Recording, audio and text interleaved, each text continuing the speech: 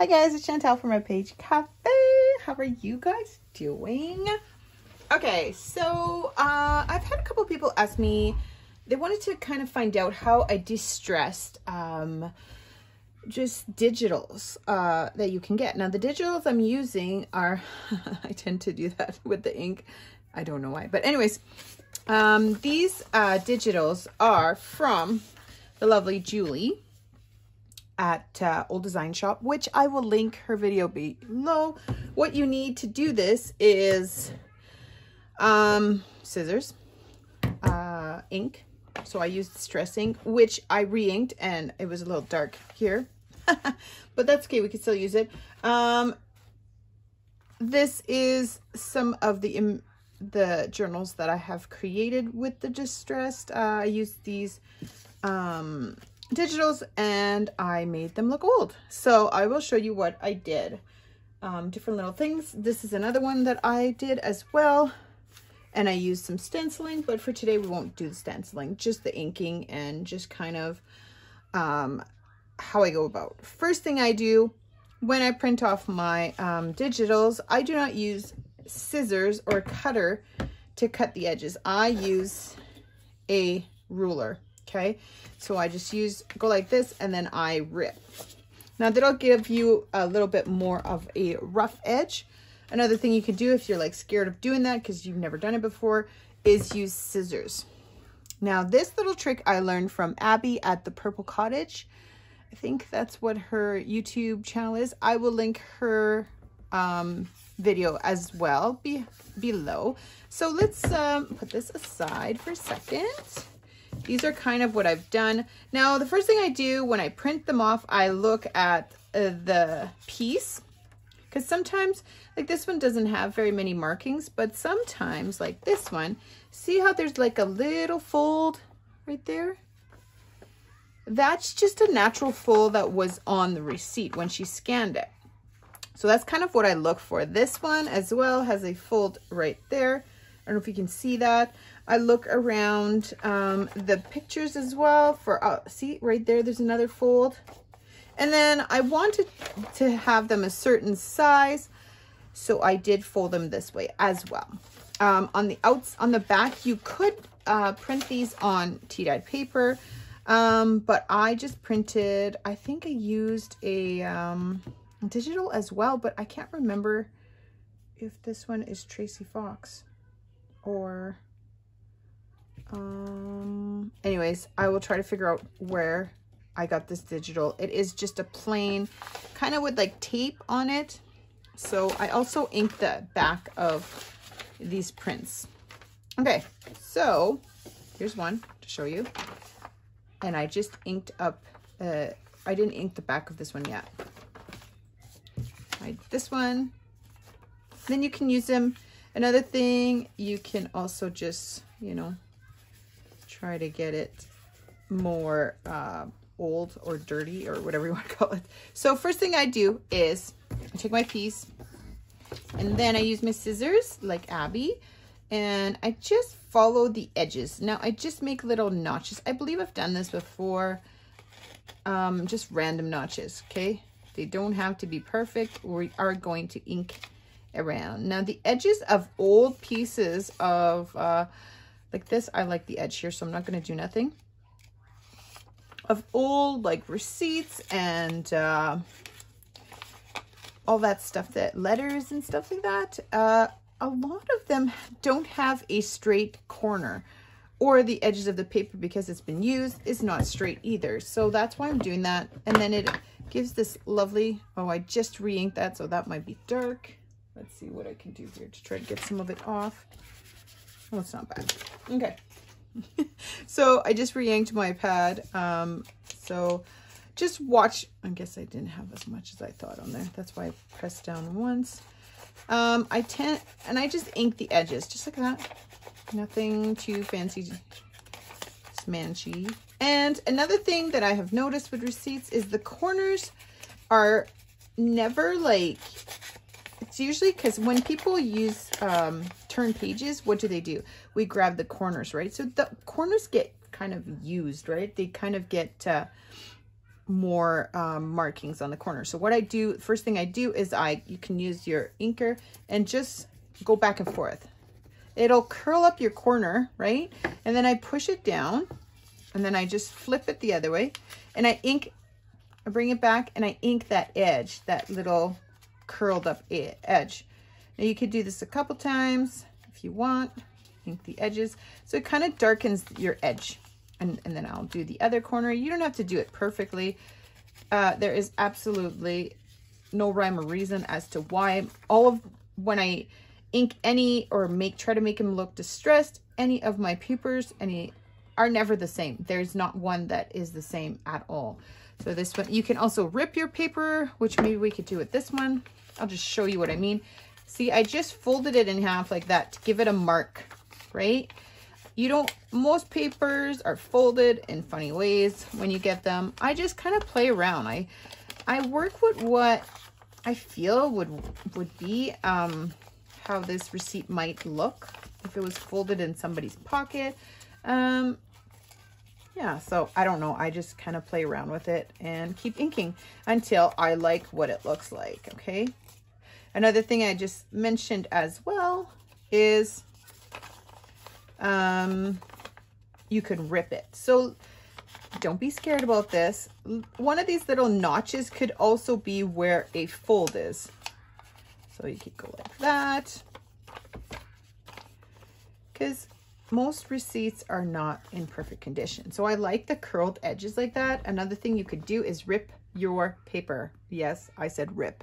I don't know if my head was in that frame the whole time. I just noticed how close I was to the phone. Okay, so you could rip your paper like that. Yes, I am ripping my paper. And what I do is I fold it like that and then I ink it.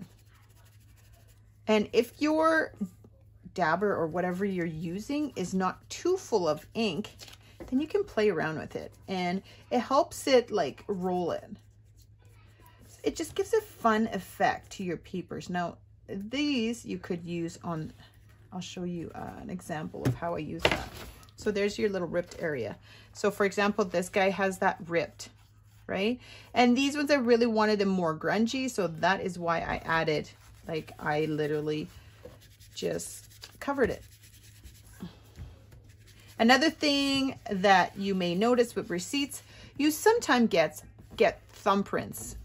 So what I do, instead of putting my thumb in the ink, obviously, I just put it like I use the dabber almost like it was a thumbprint. So I just like that. So it kind of gives you that effect of almost a thumbprint.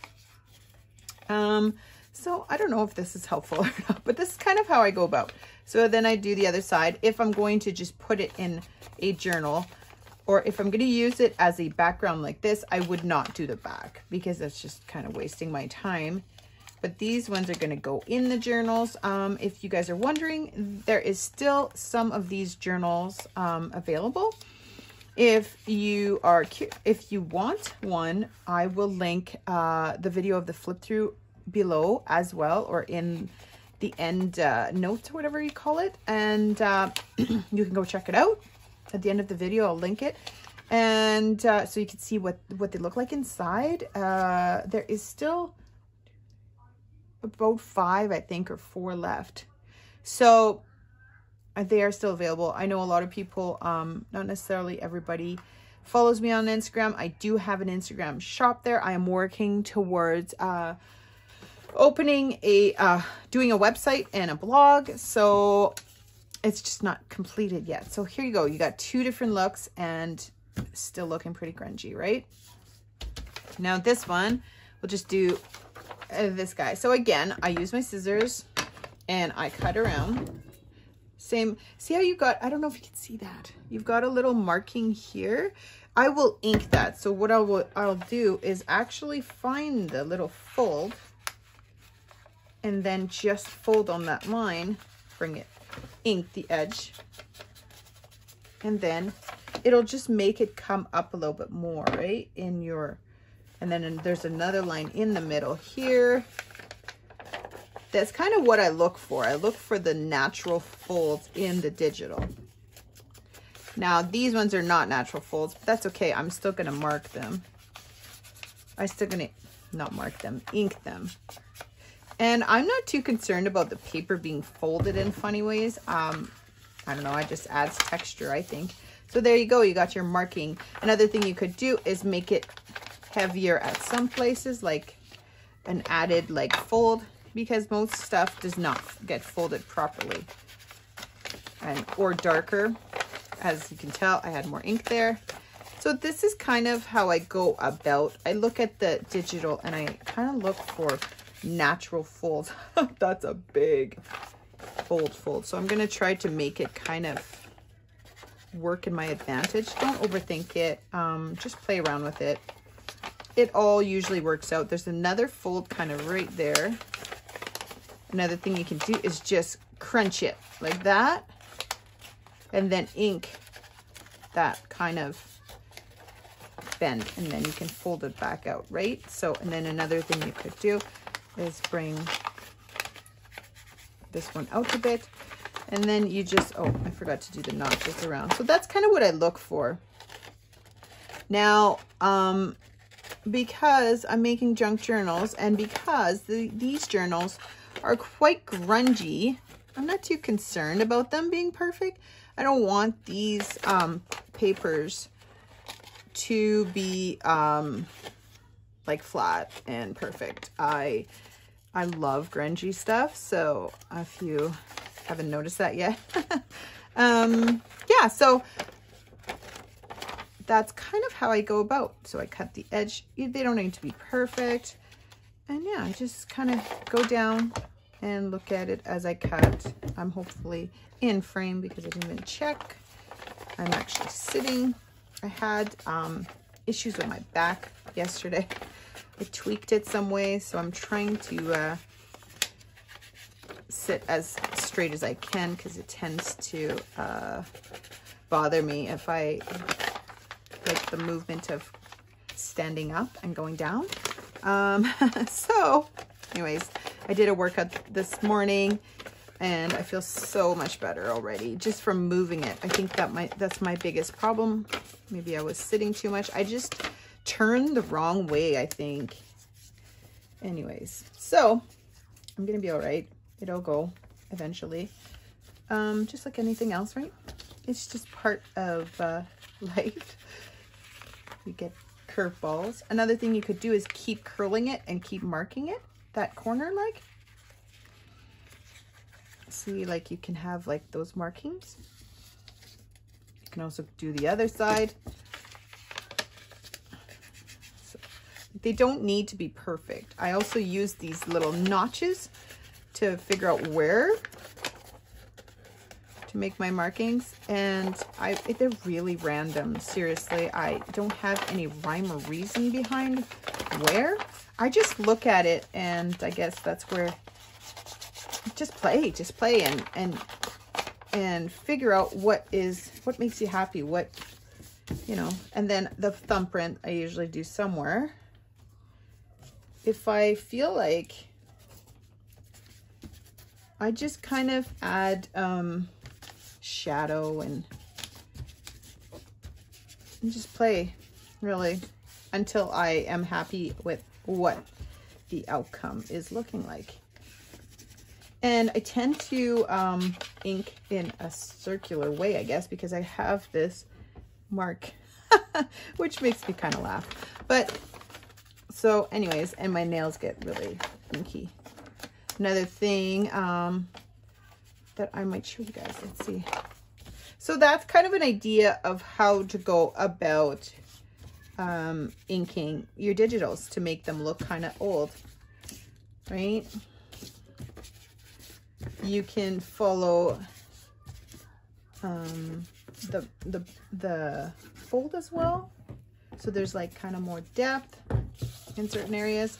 So that's kind of what I've got. See, they're completely, they're the same digital, but have a completely different look because of the inking, right? And there's this cool little staple punch here. There's like 2 little holes. Another thing I will do too is like use your needle and just poke where the staple would have gone. And then you can push them the other way and then just ink them. And that'll bring that little staple kind of look. So that's kind of what I look when I go about figuring out what I want to do. So there's a natural little inky kind of spot there too. Another thing you could do is go behind and push it back kind of forward.